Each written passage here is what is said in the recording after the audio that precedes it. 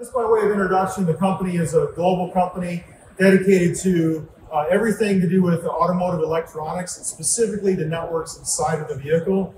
We've made a wide variety of different products. We have different product families. And today, for this presentation, we're going to be focusing on sort of the future of what's happening in SDV and looking under the hood and how things are changing relative to networks that are being used, specifically the transition away from traditional networks like CAN, FlexRay, and the move towards Automotive Ethernet, as well as data logging and specifically analytics. So data logging and getting data is not useful if you don't use the data. So really getting information and using the data with flexible analytics will be the main focus for today. So let's look a little bit under the hood and talk about the technology used for SDV. So in the past 30 years, we've had vehicles that, as everyone knows, electrical content has been increasing, and the architecture in the vehicle is kind of designed around specific features of the vehicle. What we call this domain architecture, meaning you might have a network designed that's specifically focused on support for powertrain, another one that's for lighting, another one that's for heating and cooling. And what's happened over the years is that we overlap networks on top of each other. It makes the wiring harness more complex, more weight. And so the industry itself is just moving away from that paradigm and moving towards a new paradigm that supports SDV much better, and that is a zonal architecture. In zonal architecture, you're grouping electronics in the vehicle not based on the function that that set of electronics provides, but rather based on location in the vehicle. And so what this does is you're going to see actuators and sensors network together that, some that perform lighting, some that perform HVAC, and some that do other features, all on top of the same network, grouped together in the same location.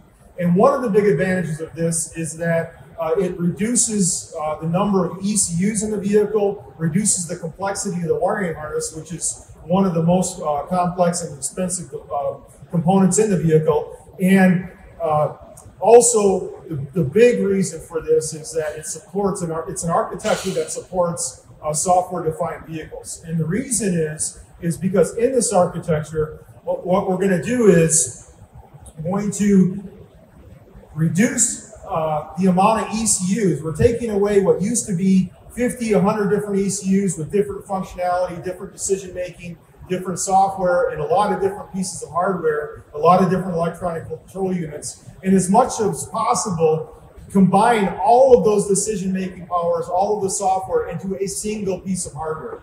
And let's call that piece of hardware the central compute module. And that one single piece of hardware with as much capability to control the vehicle as possible. And so this is a platform where OEMs then have more control and more ease of deploying new software features, in the sense that you have just one piece of hardware to update for a lot of functionality. Whereas in today's world, you might have, if you want to update features for powertrain, you might have to update 5, 6, 10 different electronic control units. So in the future, this is where the industry is already pushing towards, and it has some serious implications on fleet logging and engineering logging, as well as analytics. So this is just another view of the same thing. You can see that in the current world, we have domain architectures where a network and ECUs dedicated to powertrain, body, climate, a whole bunch of other features in the vehicle. And as much as possible in the future, we're going to move towards zonal, where you have a central compute, and as much as possible have dumb actuators and sensors on the end. So really, another thing that we're doing with a zonal architecture supporting SDV is there's going to be a lot more remote control of actuators and sensors in the vehicle. That means the decisions are going to be made in the central compute module, but then whatever control input and output has to be crossed across the entire network. So sensors and actuators that are in the front of the vehicle, let's say a light on the front of the vehicle, it's going to transfer data from the light bulb all the way to the central compute. Central compute's going to process that information and transfer back control information. So really what this means is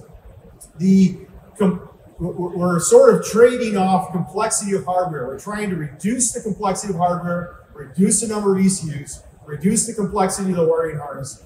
The trade-off is the complexity of the software, the complexity of the network specifically is going to be increased by orders of magnitude. So there's going to be a lot more protocols, a lot more data on top of the single network than what we see today with domain architectures. So the trade-off is reduce complexity in hardware, reduce cost in hardware, reduce weight of the vehicle, and the trade-off is a lot more complexity in software interaction inside the simple compute module, and a lot more complexity on the networks involved in the vehicle. So just by way of illustration, I made some calculations of kind of just a little quick calculation what a typical domain architecture might be. You can see the calculations there. 4 FlexRay networks at 5 megabits per second, 12 CAN and FlexRay networks. These are sort of legacy networks that have been around for a long time. Let's just assume it's all at 70% bus load. And then its total vehicle aggregate network bandwidth about 30 megabits per second. In a zonal architecture, what we're seeing typical from OEMs is at least 10 or 8 or so 100 base T1 networks, 24 10 base T1 networks. That's 10 megabit Ethernet.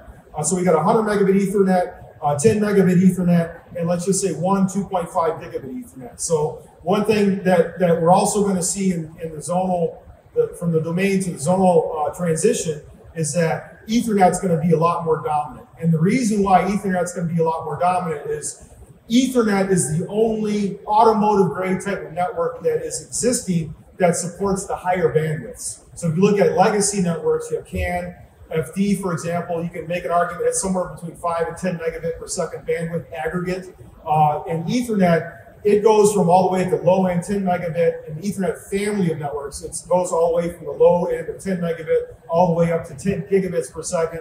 And the industry's working on 25 gigabits per second right now as well. So we're going to see a lot more data, and Ethernet is the network of the near future for sure. We're going to see a lot of transition towards that. And so let's just make some calculations. Assume that we have 8 100 megabit Ethernet networks, 24 10 megabit Ethernet networks, and 1 2.5 gig. This is pretty typical of what we're seeing with the zonal architecture. And let's just say at the start, it's only 25% bus load. So there's a lot of over provisioning for the Ethernet networks at the start. And this is just the base of where we're going to start now, and it's going to increase into the future. So let's just assume a conservative 25% bus load on each network. So that means 625 megabits per second. So if we look at, another way of looking at this is, that little dot represents the 30 megabits per second, and this big, black blob represents the 625. That's a 2,000% increase in payload from one architecture to the next. So this is something that we're going to have to deal with as we move forward. So another way to say it, this is your trouble now, and this is your trouble soon. When we talk about data logging, when we talk about fleet logging, and when we talk about analytics. So in the near future, collecting all serial data, like some OEMs do today, is going to be very expensive, because to collect the amount of data that's going to be on automotive Ethernet networks, it's going to be a lot of storage and a lot of data. So that's just not possible. And even if you had all the data, let's say that you collect all the data, you're going to have terabytes of data per hour. And what are you going to do with that data? What computer is going to store that data, and what computer is going to process that data? And this information does not even include higher speed networks that are in vehicles now, like camera data. Camera data, I'm not even including that information. All I'm doing is including the basic control information inside the vehicle. And we included cameras and serializers, deserializers, audio data. Then this calculation will be orders of magnitude even larger. So the challenges that we're going to face for analytics, logging, fleet logging in the future is that there'll be much more data. First of all, there'll be much more data than compared to networks today.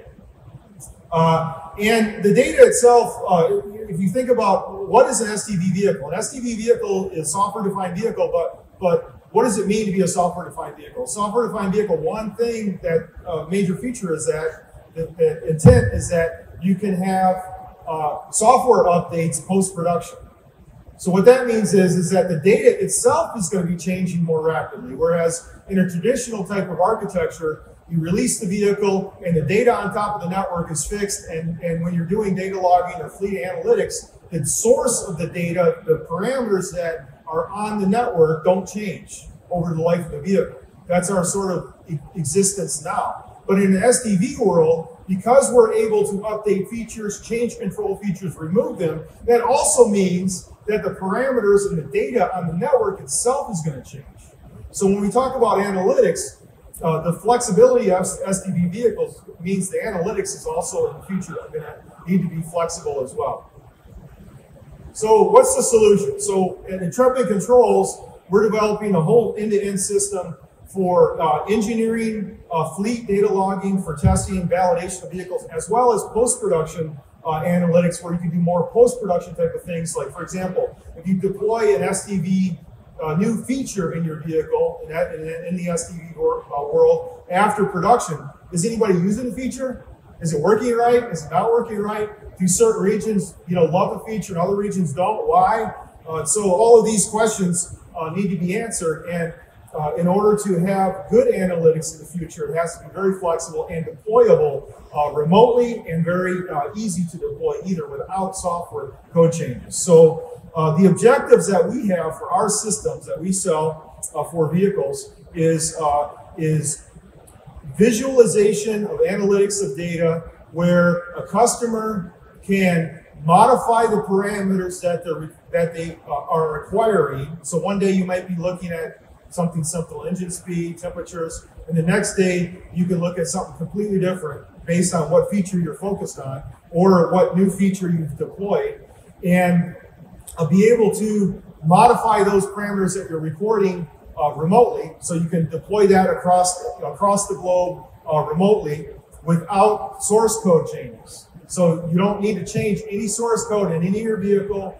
You just have a configuration user interface where you specify what you want to record, and then on the analytics side, the same thing. The user interfaces that you're going to be looking at, whether it's a plot or a statistics chart, we can modify those with our system, or you can modify those with our system with no source code changes. So what's typical today is that with analytics, a customer might hire us and say, we want X, Y, Z, and then in the past we would hard code that, give them X, Y, Z, but in the future world, that's not flexible enough. You don't want to have to go back to software developers every time you want different analytics. And so that's the design goal of our new system, is to be able to put the power in the user's hands to reconfigure not only what they look at from analytics in the cloud standpoint, but also reconfigure what they acquire in the multiple vehicles that they have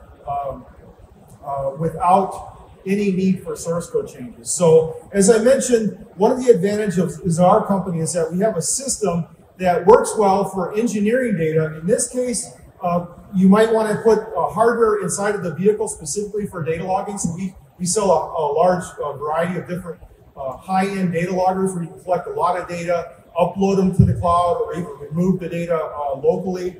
And this is more for engineering pre-production test fleets.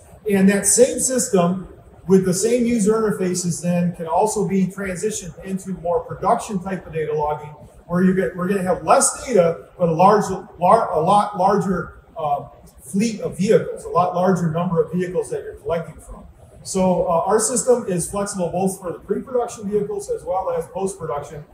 In the SDV world, this is going to be very important, so that you can monitor and make sure that the features that you're deploying in the vehicle are actually getting used the way you expect them to be used, or that they're functioning the way you expect them to function.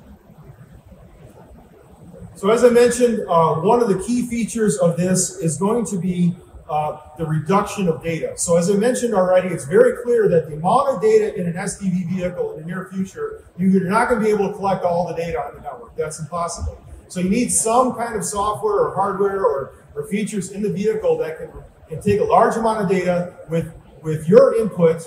You specify how you want the data to be reduced, and what specific parameters you want, at which rates. We will reduce that in a way where it then becomes presentable, and even the presentation of the data is completely flexible. So this is just one example of a user interface that you configure with our system. And again, I emphasize again, you configure it yourself with no source code changes. You don't have to come to us to do that. I just want to give one example of this that was a successful deployment of the first customer of this system was electric truck manufacturer. And they were manufacturing electric trucks for local delivery within a certain range. And they had to prove to their fleet customers, their customers that use the trucks, that the electric system overall maintenance, fuel cost, or cost of the vehicle is going to be less than compared to the existing fleet of vehicles that they were using, which was based on diesel, diesel trucks. So in this particular case, the key performance indicator would be what is the cost of fuel for diesel of these trucks, the maintenance of the diesel trucks versus the electric trucks. And so in this case, we deployed data loggers to monitor charging times, how much does it cost for the charge, electricity, how much it costs for the electricity, the timing, and we could even dig down into which drivers were the best drivers, which drivers were the most effective. In a vehicle where you're actually paying the drivers, you can do this. You wouldn't do this for someone that's not actually getting paid to drive the car. But in this particular case, we can even monitor which drivers were doing better and the driving patterns that could even save costs. And this is something that's typical that's done with fleet, a lot of different fleet vehicles. And in addition, if you're logging data already, and you also want to log parameters like diagnostic trouble codes, like what problems happen in the vehicles, why, and so forth. And important to emphasize is that the data that we were collecting, of course, we're connected to the cloud. The data is coming in real time. So as the data comes in, we're updating all of the user interfaces, all of the analytics as the data comes in. So basically, within a few minutes to a half an hour, you can just look at your analytics, your dashboard, we call them dashboards, for all the key performance indicators that you're looking at. You got real-time data. So in the future, if you deploy a new software feature for SDV vehicles, that means you can get immediate feedback as soon as the deployment happens. You don't have to wait a period of time for data collection and then analytics. So everything happens, processes in pseudo real time. So in summary, the future with SDV is about flexible features in the vehicle. It's about new features, deploying new features post-production. And if you want to make sure that those features are the right ones that are being used correctly, you're going to have to record some data to make sure that is in fact the case. And in order to do that, you're going to have a more flexible analytics and data logging system than what is traditionally being deployed. Additionally, the challenge is going to be the data on the networks for SDV vehicles is going to be a lot higher than what you're accustomed to today. And Intrepid Control Systems is focused on these challenges, and we provide solutions to them. So if you're interested in talking to me further, I'd love to hear from you. Our booth is right there, Intrepid Control Systems, and I really appreciate you being here, and thank you for your time.